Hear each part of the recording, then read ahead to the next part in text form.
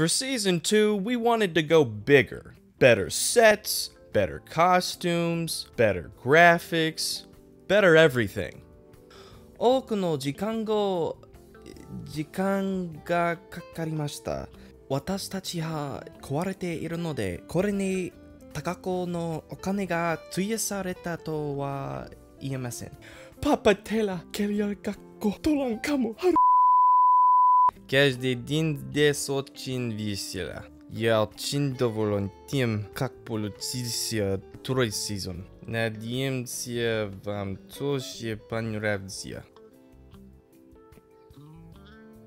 So yeah, like they said, good stuff to come in season 2. I gotta say though, every day I come into work, it feels like I'm coming to the Tower of Babel.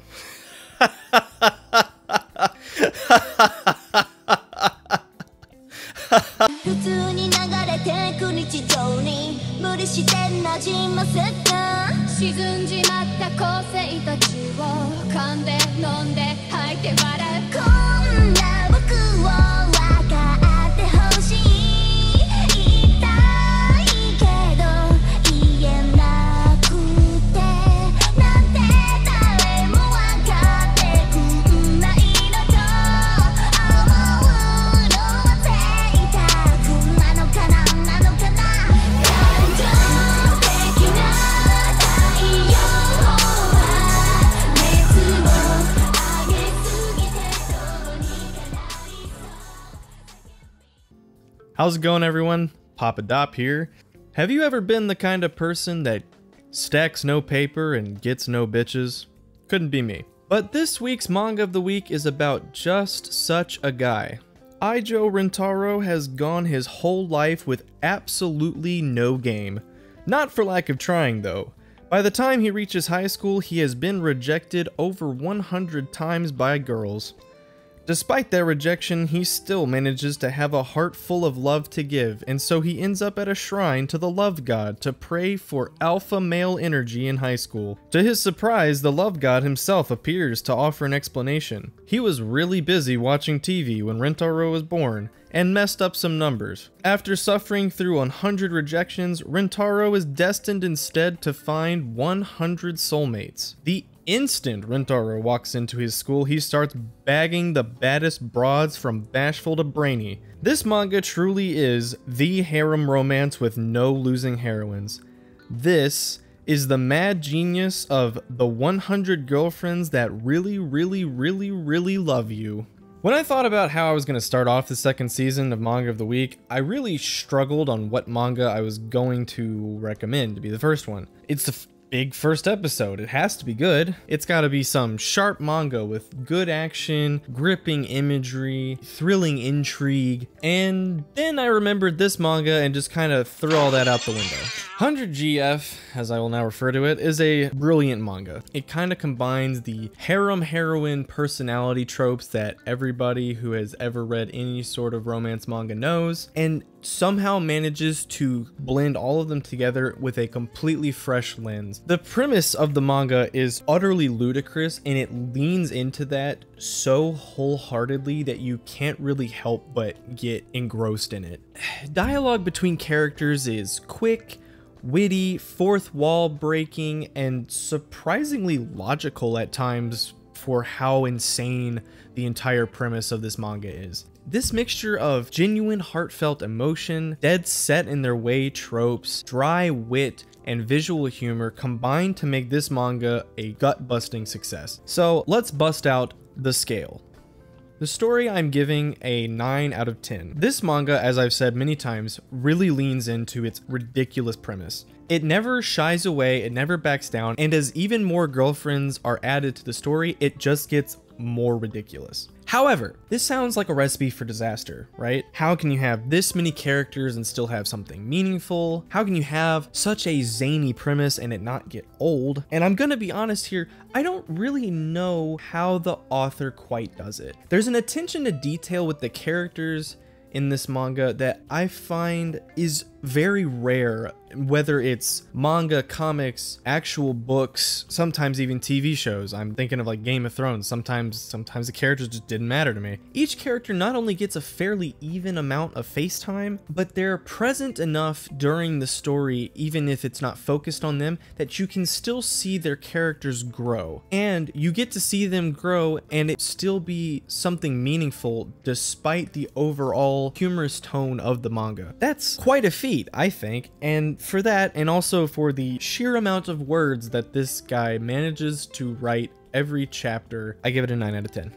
Characters, I'm giving a 9.5 out of 10. I don't really even know where to start with them. They're all some sort of trope. Now, we're at like 21 out of 100 girlfriends. There's so many more to go, but the manga hasn't even gotten to that point yet. To lay out a few, we have tsundere, text-to-speech, I wanna be a cowgirl, baby, token maid, horny, hornier, Heidi, masochist, bard, gal, jailbait, but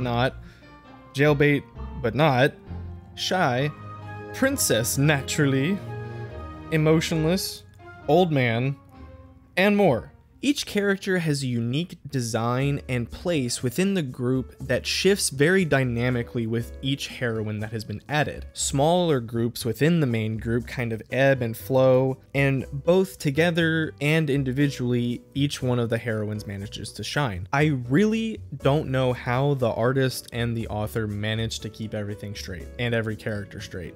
I don't understand. Art, I'm giving a 10 out of 10. I don't give out that score lightly. 10 out of 10. It's a very heavy score, but again, this manga and its absolutely ludicrous amount of panels, characters, backgrounds, facial expressions, visual gags, maintained gags would just kill a normal artist. I don't even know if the artist eats, sleeps, breathes, or is even human to churn out like 20 to 35 pages of this stuff every month without fail, and color pages and inserts and whatever else that they have to do. And they've maintained the quality of the drawings without fail and have in fact improved over the course of the 100 and some odd chapters that are out. That is an incredible dedication to their craft. That in and of itself deserves a 10 out of 10, just the dedication that they show. They fulfill the writer's every whim and do so with what seems to be great joy. Not only that, but to me what's fun is the girls are all designed very well, very cute, but it seems like the artist actually has the most fun drawing Rintaro himself, and that's pretty fun considering he is the protagonist, and him getting to have so much love shown towards his design and his facial expressions and the way that he reacts to all of his cute girlfriends and all of that is really, really fun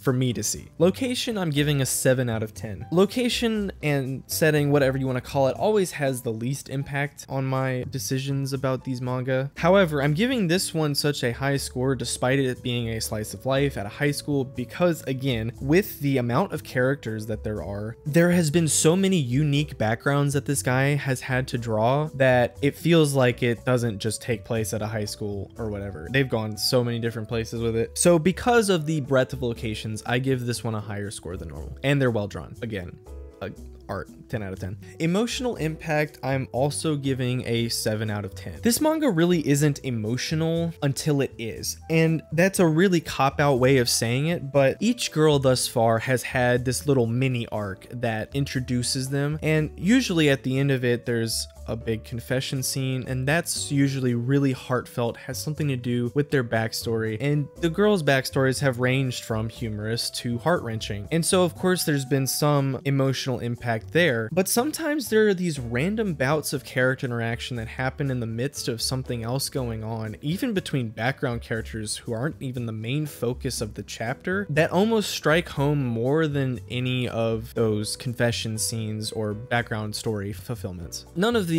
emotional appeals in this manga are probably going to bring you to tears. What's liable to bring you most to tears in this manga is just the humor, and I have absolutely cried laughing to this manga several times. Now we come to the Ludo meter. So with 100 girlfriends still to be had, and 21 currently, I believe is the number we're at, there's bound to be some lewd stuff in this manga. And because of some of the characters, some of their dispositions, some of their designs, and stuff like that, I'm gonna put this on like a scale of 6.5 to 7.5. And the reason why I give it a scale instead of just a solid number is sometimes the lewd stuff isn't for the sake of being lewd, it's more for the humor of it. So depending on how you feel about that personally, it kind of puts it on that range. Except for the girl whose entire personality is groping and the extremely horny mother-daughter combo who constantly... Yeah, this might be an 8.5, but I'm gonna move on.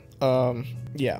Overall, I give this manga a whopping 9 out of 10. I don't know if that's the highest I've rated a manga thus far. I don't think it is. I think I've rated some other ones that high, but I would normally skew this one down to like an 8.5 because of the math that goes into my little rating scale. But this manga is so freaking good that I don't want to do it that disservice or make y'all want to read it less by giving it an 8.5 instead of a 9. I don't know why, but that's some like psychoanalyst thing. Every panel is just filled with attention to detail, running gags, heartfelt confessions, the MC's unfathomable devotion. I really just can't give the manga enough compliments. And again, I sound like a broken record whenever I do these, because if it's manga of the week, I'm choosing a manga that I enjoy. So I'm gonna gush about it a little bit, and it deserves it. This manga is really genuinely funny, and it does something that most harem romances can't do, in that with this ridiculous premise it has where there are no losing heroines, it's not a harem romance comedy thing for the sake of drama. It's a harem romance comedy for the sake of comedy, which to me works a lot better because my heart isn't being tugged 1,000 different directions trying to go, oh, well, I really like this girl more than any of the other ones, and the author keeps pushing and pulling me to if she's gonna win or not. I don't have to worry about that here, so I can get attached to all of these characters and all of their things, whether I like the trope usually or not, and just enjoy the ride. That is something really unique that I really enjoy about this manga in particular. And yes, it's lewd, there's fan service, there is a lot of gags to do with physicality and stuff. You're going to get that